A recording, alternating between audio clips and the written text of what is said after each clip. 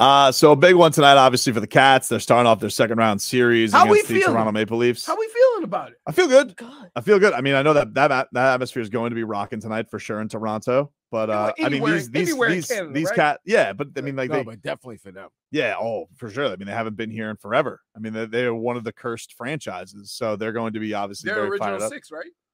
I think so. Yeah. Yes, they're original six. They used to be royalty, but they have been on they haven't won a playoff series in forever, so they're going to be obviously juiced up. Mm-hmm.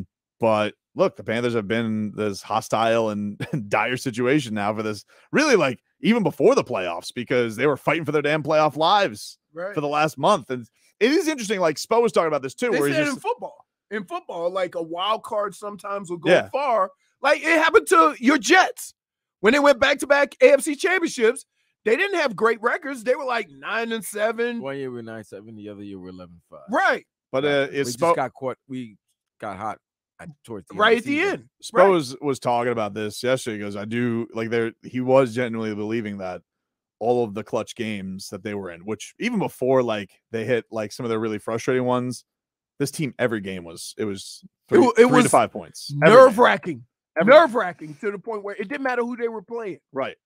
They could have been playing Denver or Orlando. Doesn't matter. With 5 minutes left, somebody was going to be up or down 3. So he was like just lending voice to the idea of he does think that's prepared them for this, because in the playoffs, when you get into those situations, they're down 16, they're down 14, man. It's maybe not the best way to live. I don't know.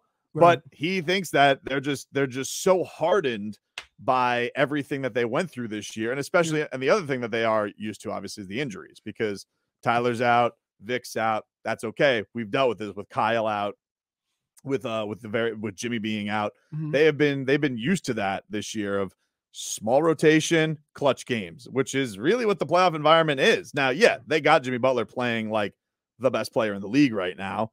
But I do think from the other standpoint, you think about all the role guys, really hasn't swung that much other than that game 2 where they got the doors blown off them. Mm-hmm. They have been able to show up, or a handful of guys have been able to show up every single game. And I think that is noticeable. You got off to this, this start against the Knicks. You're letting them go by willy-nilly, can't shoot a lick. And you got all, Ben Stiller's there. I don't know what that has to do with anything. But either way, you got this crazy MSG's going nuts because, Obi Toppin's got alley-oops going.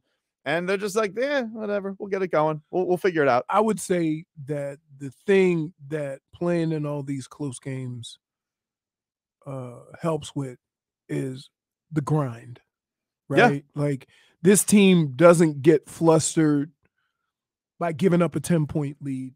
They don't get too excited about making up a 10-point deficit. And so they all focus on the task at hand. A lot of people when my man, you knew that was coming. It just happened. No. I did not want you. Me, we're on the same page. Say it. No, I'll never say it again. So when you are in that situation over and over and over again, basically what you do is you stay even keeled because you've been on both sides of it, and you understand, what you need to do in each given situation. I would also say, down the stretch, who had a more difficult task than the Heat, because you never knew who was playing, you never knew who was active, you never knew who was healthy, who was injured. You had guys that were playing 40 minutes, and so they found a way to get to this point. They're relatively healthy, which is, I think, what everybody could ask for. Being banged up. Well, I think the biggest thing is Kyle. Of surprises of that. You were like, all right, I don't know what this guy's going to give us, because he was not effective in the playoffs last year. No, he was not at all. He was banged up. He did a lot of his savvy things in that game 6 against the Celtics, but that shot, that burst, that wasn't there in the playoffs last year. Legs. But obviously losing Tyler's a huge offensive blow. But I would say this, that is it terrible to lose offense but gain defense? It is an interesting thing, especially for the Heat. Because if Jimmy's scoring 56 and 40 and 25 and 30 and Bam is doing double-doubles, how many points do you need? You need, more importantly, to stop the other team. The thing I think it would have been interesting with Tyler, yes, you do lose some defense, and in the playoffs, guys and teams, especially somebody like they're going to use that. They would have tried to switch Tyler onto Jalen Brunson every single time, so you don't have that target for sure. But the other thing that it does make tougher, and Jimmy really this hasn't been an issue with him, is Tyler was getting a lot of attention defensively last year too. And what I mean by that is like they're throwing two guys at him. They're trying to trap him. They're trying to make him really uncomfortable because they thought they could frazzle him, which honestly was a very effective thing for him. But it does open some things up for other people as well when you're putting that much attention into Tyler Hero. I don't know. I like the Bam move. Yeah. I like they give the ball to Bam. They're giving it to Caleb Martin.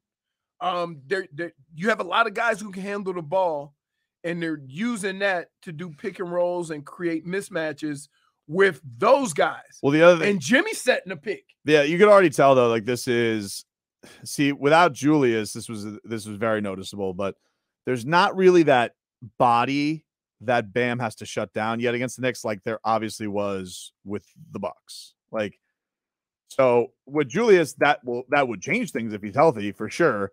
A little bit. I don't think it's quite as dynamic as having to slow down to Giannis, because here's the problem. The thing that scares me with this, and Vlad, this is one of the things that I would worry about if I'm a Heat fan, is this. I am afraid of any team that can take Bam out of the paint because you have nobody else. And when you take Bam out and run switching pick and rolls and do stuff like that, it's always Gabe Vincent fighting with his face in the middle of somebody's back. That was the thing that was noticeable. I'm sorry, Vlad, I'll let you in a second. But like Bam's box out numbers in game one were bigger than any of the game in the Bucks series. He outboxed out the entire Knicks as a team. So like that wasn't something they were able to do, obviously, without having Randall there. It's a big thing. But go ahead, Vlad. And also the Kevin Love factor. Yep. The fact that they put Kevin Love on that's Mitchell been huge. Robinson, they pull in Mitchell out the paint because that's what he was doing in the first half. And he doesn't have to score, but he gets offensive rebounds or second attempts. And what they did, they pulled having Kevin Love outside, pull Mitchell outside. So Bam is the only big guy that's in the paint with no Julius. So I imagine they would switch him and maybe try to put Kevin Love and work Kevin Love to where he has to deal with John Randall. Because they're gonna try to. He doesn't have to. No, he doesn't want to do it. John Randall would be a problem. John Randall still might manhandle him right now. He probably wants to handle Julius. Julius Randall. But yeah, so that's kind of the, what I'm gonna look for early is to see, with Julius Randall, Bam, Kevin Love, how are they gonna go about devising some way to stop them while still being able to be aggressive on the other end. Yeah, the other thing is, the Knicks, we're going to see, I'm sure they're going to get up a lot of threes tonight because that was a big storyline is about the shooting. So if they have an on night, or if they get that crowd rock, like, can you take that first haymaker? Like, this was a big question going into game 5 against the Bucks, is and the Heat came out aggressive. Like, it wasn't like they did not back down to that environment at all. And so nobody, you know what, Vlad? It's weird because you call it the Mecca and you say this is the greatest place in the world to play, but everybody treats that as a vacation on the island. And they celebrating and they partying and they fans go there. Love it. It's like going to Vegas. Everybody loves going to Vegas. But that's not the home court that you really want. It's a home court. If it was a home court against Cleveland, team like Miami, they fortified and solidified. It doesn't bother Jimmy. Doesn't bother Kyle Lowry. Right. It's not going to bother Kevin Love. Doesn't bother Kevin Love. Bam's. We'll see. You think it bothers Bam? Bam had 30 and 11 in Boston, dude. Like nothing. Not like. And And then what happened in the next game? No, the best game wasn't good. It was a 7-game series, dude. It was a good. Like, you think the atmosphere affected him? Well, no, he's just inconsistent. He isn't. Like, his offensive production has been inconsistent. I won't deny that. So if he's, I think the thing that's going to be tough on the Knicks here, I don't really think that they have, like, Mitchell Robinson's good. I don't think he's going to shake Bam like that. I just don't. Which is why Randall, whatever capacity that he can play, is a factor, because he's the only guy that in the Knicks that can actually get points inside and outside. Yeah. No, it's huge. It is huge. But also, you know, they also it's not like he had some clutch baskets at a good time on runs, but he didn't really have a monster. It's not like Bam got off in that last game. I think we forget what kind of game he had because he had a couple of key shots late in the game. Yeah, that 6 spin move. Yeah. So man, it's gonna be interesting. You know, I think a lot of it has to do with Jimmy. I think Jimmy's okay because guess what? We have to Jimmy is not that much smaller than Julius Randle.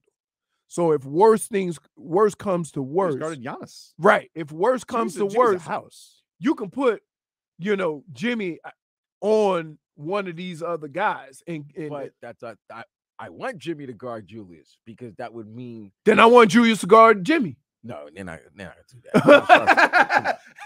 Hey, you know the way basketball works now, you can get the matchup you want. You can get the matchup. Everybody, that's the thing. Is like we talk about this. Ankles. We talk about this, and there are possessions where obviously a guy's gonna take a guy, but like so much of this stuff, these guys, it's pick and roll, it's switching guys out. Right. Like you get the match. A lot of in fact, it got to the point where the Heat stopped doing it. They're like, zone it up, no more switching. Tired of seeing Gabe Vincent in the middle of the back of somebody underneath the rim. Shams has just reported that I'm told Jimmy Butler wants to play.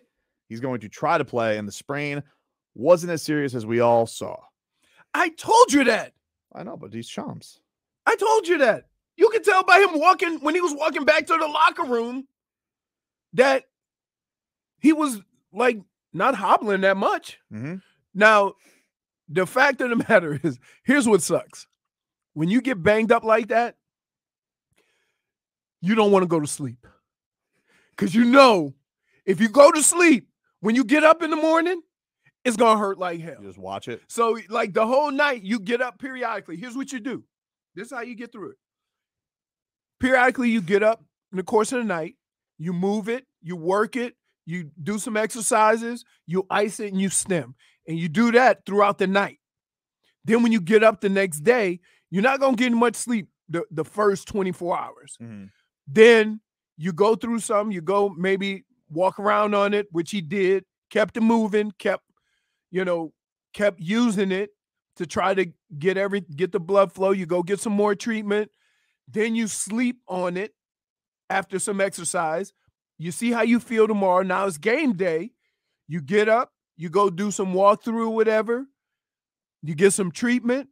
You exercise. Then later on, you tape it. You try to go. And that's where you are. But the first 24 hours. So seeing Jimmy walking in New York is a good sign. I am with you, though. Like, but it just depends on how it responds after a day's activity the next morning, because you can't keep doing it.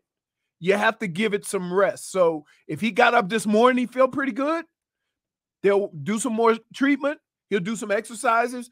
Then before the game, he'll go work out, see how it is. Dade South says that Tobin is ham Sharania.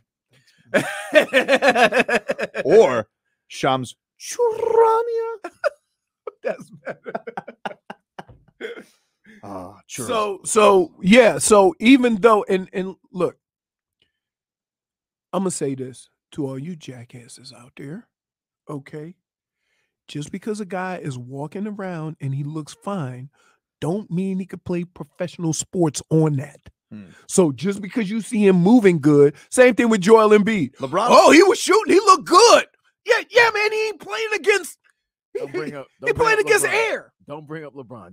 No, I was saying he's different. That's a different. But do you ever remember like the injuries that he could get through? I mean, it's stopped now, obviously, because he's 37, 38. He would literally roll his ankle. He would roll his ankle to where the bottom of his foot was pointing up at the sky. I was like, and he'd shake it off and be back the next day. It was crazy. Like never seen anything like it. 2 minutes later, never seen anything like it. Windmill dunks. I mean, it was a Clipper game. It was a game against the Clippers in LA. He rolled his ankle badly. Then he hits a three. Then he goes down the court, gets a steal, and does a dunk. But he's still limping back to the bench. Yeah. And I'm like, you don't do that. It was crazy. Like once LeBron finally got to the Lakers and he had that groin injury, you're like, what? Right. Everybody was shocked. Like, what do you mean? Everybody was shocked. That's not supposed to happen. And then he had Solomon Hill diving into his ankle. It should be fine. He was actually hurt. He's like, oh, so it took till 37 to get to these. To get regular injuries. Yeah, crazy. But yeah, he was like, it's great. That's tonight too. Lakers and Warriors. That'll be a fun one. 5th time that they have matched up. Is it 2-2? No, it's 3-1. 3-1. Yeah, but the 3-1. Wait. Got the famous. I don't know why people fail to realize, like, we talking about coming back from 3-1. It happened twice that year. I know, but and the one team was involved with it twice. So remember, was it OKC? It was up 3-1 on the Warriors. They come back and win, and then go up 3-1 on Cleveland and lose. The thing that was crazy about that Warriors team is that was the record-setting team. That was a 73-win team. Like, that was the crazy thing. Right. That's the only reason why you remember that 3-1 comeback. Didn't Draymond get suspended too? Yeah, that was when Game 5. He got LeBron. You guys see that? By the way, did you guys see Draymond yesterday saying that he lost respect for Sabonis for not shaking hands? Mr. Sportsmanship. What? Look, you step on a man's chest, you should give him a shit.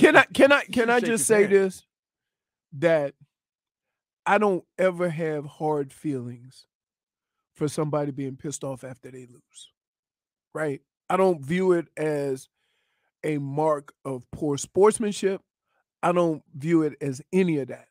I just view it as, man, you put so much into this and you come up short and you're frustrated and shaking hands don't do nothing for nobody. Mm-hmm. Right? Like some guys, you have people that you're familiar with or whatever. Right, but I never, like, win or lose, I never shook hands after a game. Yeah, to me, it's a bonus, right? It's like, hey, if you do it, it's nice. People get about this at fighting all the time, where like a guy is not classy after knocking somebody out. It's like, hey, that's a nice thing to do. I tell you that. I tell you that in the fight game too. If you just knocked me out in front of millions of people, I'm not going to stand in the middle of the ring so you could get your hand raised. We know what happened. Tobin, I have to agree with Leroy, especially with UFC. If you knock me out with a kick, you kicked like listen, right. But your hands are good. Wouldn't you rather like a guy? But you can't kick me to knock me out. True, but like it's more of a parallel when people lose. Like people get mad. Like people got mad at Ronda Rousey because she wasn't a good winner, and I would be like, hey, but do you want somebody to be a fake? Like if somebody's like Tom Brady is a notorious sore loser, always leaves after. I don't hold that against anybody. Where's that coming from? It's been a thing. I know it's a thing, but just think about this. One guy, he's barely together because he's just been concussed by a kick or something. Or let's not forget the guy that pounded him on the ground with the extra punches or whatever. Like, you think Jorge cared that Ben Askren's didn't like I wouldn't care. Right, he told him he deserved the extra 2-piece. That means Ben Askren doesn't have to stand in the middle of the ring while you get your hand raised. Oh, because he hit him and then he played dead, and then he did the tap out afterwards. He counted him out, right? And then they was asked, was that necessary? Yes, he said yes. The famous quote is, "It was super necessary." So if I'm Ben Askren and I'm on the ground, I've been knocked out in 5 seconds. I mean, sorry, Jorge, if I don't. No, yeah, like we saw it like Izzy. Like Izzy, yeah. Would it have been nice if Izzy and him shook hands? Yeah, but he doesn't want to. In fact, what he wanted to do was show up a 12-year-old. That was the greatest part. Hey, again. Hey, that was bad sportsmanship. But I gotta tell you, funny's funny. When they showed the kid did. No, the kid did that to him when he got knocked out. Right. So guess what? Payback's coming. Right. And that's a lesson. Hey, that's a lesson for you youth. Hey, you want to talk trash? Hey, when the shoe's on the other foot, don't all of a sudden get sensitive. You got to eat it. That kid is holding mommy and crying because dad got a 2-piece in the soda. And you said, and then, wait, the explanation was the best. He said, yeah, his son did so, after I knocked him out, I had to. Go. What's up, buddy? What up, Marco? Oh, is this Richie and Borshead? That's it, bro. You think I'm hiding? I ain't hiding. Let me talk to these puppets. You're already in the air, man. Hey, what's up? Yeah, much like your Knicks, a slow start to the series, a slow start to this call. Oh, so you think I'm hiding from y'all? I mean, you didn't come on yesterday. It's nice to know you got a night of sleep. No, you got a day of sleep, and now you're all of a sudden you're here peacocking. I tried to call you puppets yesterday, and you wouldn't let me through because you guys are biased. That's why, because you hate Knicks fans. Let me tell you something, bro. We got out-coached, okay? Thibodeau needs to wake up. Second half, your boy made adjustments, and we didn't. This game, Randall comes back, we kill you guys today. Wait a minute. Can I ask you something? Can I ask you, Richie, can I ask you something? Who is this? Leroy. Yeah. Let me ask you a question. Leroy! A year ago, everybody was calling Randall a bum, and we got to get rid of him. Now, all of a sudden, he's the reason why you go win? No bum. Hey, what's Dude, you guys want to don't lie. Y'all were rats off a ship on him last year. And then what? Wait, so like the last 6 months, you weren't ripping Kyle Lowry? Yeah, no, well, he was. Y'all weren't ripping Kyle Lowry? He was the hurt. Heat fans. I'm not saying Kyle you. Lowry. Yeah. Okay? Kyle And Lowry's then going to the what Hall of Fame. all of a sudden, in 3 weeks now? Kyle Lowry's going to the Hall of Fame. Julius Randle ain't going to the Hall of Fame. Kyle Lowry needs to go on Richie, don't take that from them. Don't listen to them. Why is he going to go on a diet? Hey, Vlad, I'm not worried about these Heat fans. They're running their mouths. They think they're good. We're running our mouths. Listen, let me tell you something, Richie. Let me tell you something right now, dude. I went easy yesterday because you want to know something about a playoff series? I'm actually aware of how they go. It's game one. I didn't even enjoy yesterday's show. I'm just like, yeah, whatever. First step. Task at hand, dude. Well, you guys are sitting. No. Let me tell you something. Right now, Richie. You're so desperate on tonight. Win or loss, this is house money for the Heat. You're desperate for tonight, dude. Richie, if you lose to Richie, be honest with yourself. Be honest with yourself right now. You lose tonight. You got a shot in the series? If you lose tonight, do you have a shot in the series? Be honest. We're going to win the series in 6 games. If you lose tonight, you think you're winning 4 straight? We're going to win the series in 6 games, puppet. Get ready for me tomorrow morning. Listen, dude. All right, that's enough. Listen, dude. The only guy who is a puppet is you, dude. I've been playing you like Geppetto on this show the entire time that you've come on. Let me tell you something right now, dude. You need to go to your fairy godmother and wish that you were a real boy. Because let me tell you something. The truth is coming with Jim VP, dude. You are praying. I know you have a shrine in your house right now, praying, hoping, please, Jimmy Butler, don't play. Please. It's okay, Richie. No. Let me tell you something, dude. I'm going to tell you, Richie. You get the best cold cuts to make yourself feel better about tonight. So get a big hoagie, whatever you got to drown your sorrows in, dude. Because you lose tonight, it's over, Richie. Jeez. Wow. He ain't worried about us, but he out here calling us out. That's right, Richie. Trying to back him up. The softest endorsement ever. Wait, hey, you came into that conversation lukewarm. You say, you want some of this, old man? Yesterday he was so defeated, and now he has back up. Where was I defeated? No, you were just like, you're in hold face. Hold on. Wait. No. I got this. Yesterday, at about 5 to 10, we had to put out an APB because nobody knew where you were. Also, we was wondering if you was going to even show up. Listen, Wait, no. Dude? I don't hide like you guys. No. Vlad, I don't hide like you. Vlad, I was you were very confident on Friday, and your response to this was, you tell him, Richie. You tell him, Richie. I've heard you a lot more confident than that. I've heard you a lot more confident than that. We not listen. What did I say yesterday? We lost game 1. Okay. Yeah. Fine. Tonight's the most important game. It is. We're gonna win. But what happens if you lose? We're still. We lose. 2-0 will be difficult. 2-0 will be difficult. Hey, what was that? 2-0 will be difficult. I gotta look at it. I won't deny. There's 5 games and 3 will be left in Miami, so that he's gonna find someone to replace him. Never that. I don't run. Come on, man. I don't think you don't run. I give you that credit, but you didn't seem like I don't really want to back Richie. No, I'm gonna back Richie. I'm definitely gonna back Richie. I just didn't like the fact he did call today. He should have called yesterday. All right, exactly. But he did call today. But well, I get it. Apparently he did, and you didn't put him through. I didn't put anybody through yesterday. That was all Tobin. That's what I do.